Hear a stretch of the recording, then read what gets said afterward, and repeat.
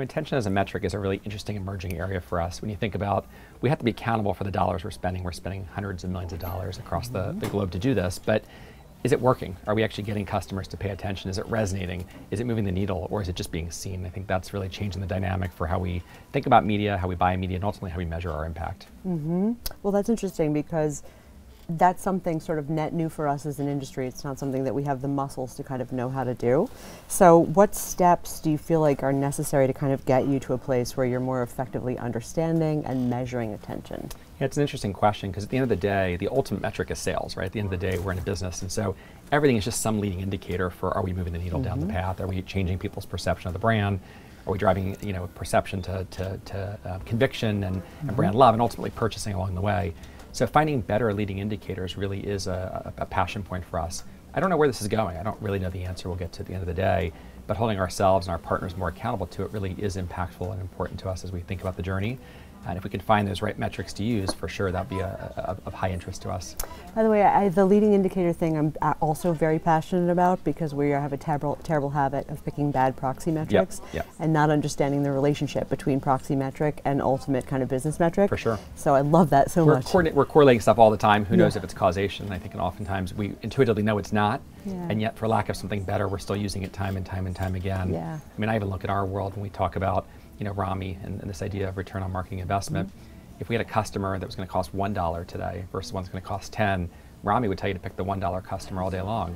But customer lifetime value, and I think attention gets us closer to that, starts to think about maybe the $10 customer is 30 years worth of business at 10x the opportunity. So if this is one more step forward on getting the right leading indicator, we're all for it. I love that.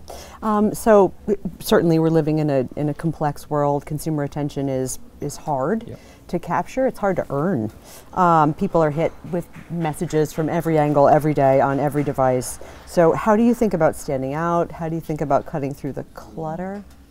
Yeah, it's a great question. I mean, the stats I've heard, and they're probably even wrong, but order of magnitude, 5,000 brand messages per day to consumers. Attention span reportedly less than that of a goldfish. So we're on that path of evolution.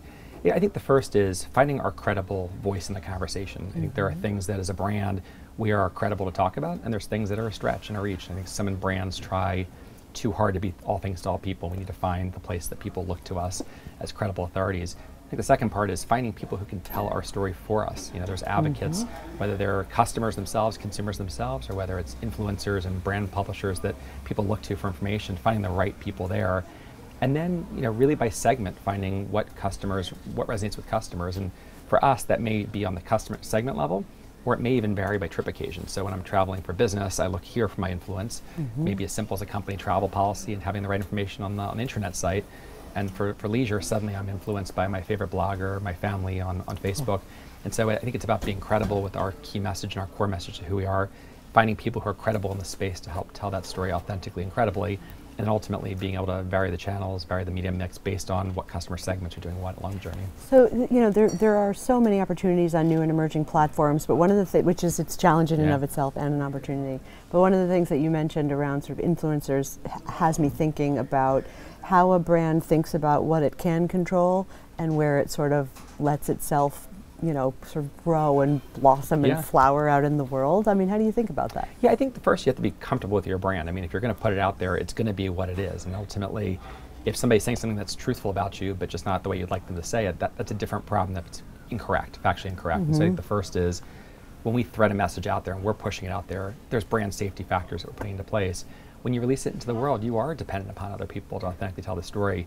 And I think it's getting the intestinal fortitude, for lack of a better term, to know that you're going to get some lumps along the way, but the ultimate payoff of a more credible story being told will ultimately help the situation. And so you might not love the way it's said, you might not get exactly the brand messaging in, but enough people talking about you credibly in authentic ways to their audiences, I think the sum of the parts is greater. Yeah, I mean, authenticity is a sort of overused word, but consumers can smell out inauthenticity. That's right. Really, really easily. Well said. And it actually does brand damage. I mean, it's not just brand health, it's brand safety, it's brand damage at that point. So maybe one last question, it's related to this idea that we're talking about now, is consumers have expectations, I think, of brands to sort of be good stewards of not just the consumer experience, but sort of the world. Yeah.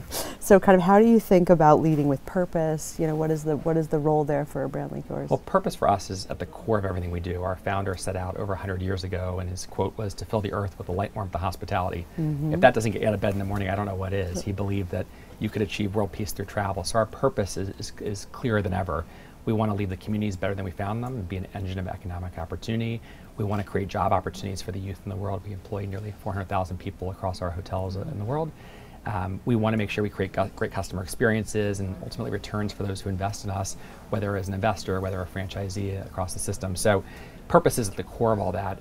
It's the right thing to do, and it's also the right thing for business. Our ESG focus on reducing our water consumption, our energy consumption, the things that we can control along the way. We're a big enough company that we can influence the supply chain in which we purchase from. So I think the right thing there to do is make sure that in the spaces you're credible and counted on. One passion point for us is to fight human trafficking. Hotels are a key place to see the signs of it, fight it, and ultimately put an end to it. That's a place where consumers would expect us and should expect us to step up and own that space. Whereas other topics, maybe we're not as best suited to do. And so I think when we think about our purpose, think about our role in the world, it gives a big halo and a big umbrella. Consumers expect and demand of us to be responsible corporate citizens, and the places where it's our core competency to either change the supply chain, change our behaviors, train our people, those are the areas we lean hardest into along the way.